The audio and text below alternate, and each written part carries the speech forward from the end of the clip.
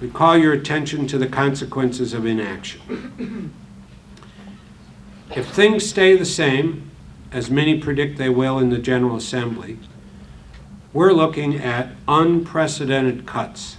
In education alone, the conversation is that we'll have at least 13,000 pink slips issued in the coming weeks for next fall's school year. Many people say it could be far a higher number than that. We'll have significant layoffs in areas of human services or other providers. We'll have an erosion of investor confidence.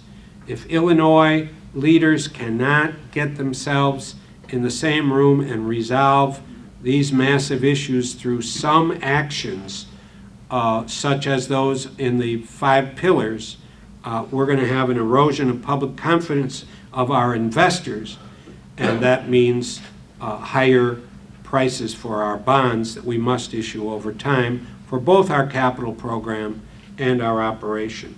And certainly we stand to continue to lose public confidence. Those many citizens who have written into the website want to see action. It's clearly time for action in Illinois. There should be action on all the 5 pillars of recovery.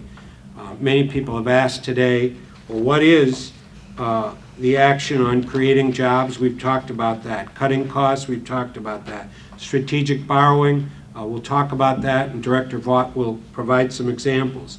Continued federal assistance, we need the Medicaid match to be at the higher rate. We need Congress to realize that their support for for public education continues to be important.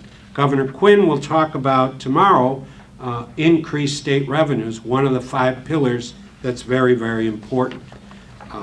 With that, I'd like to ask Director Vaught to talk about the differences between February 24th and the estimates that we put on the website and today's more final budget proposal.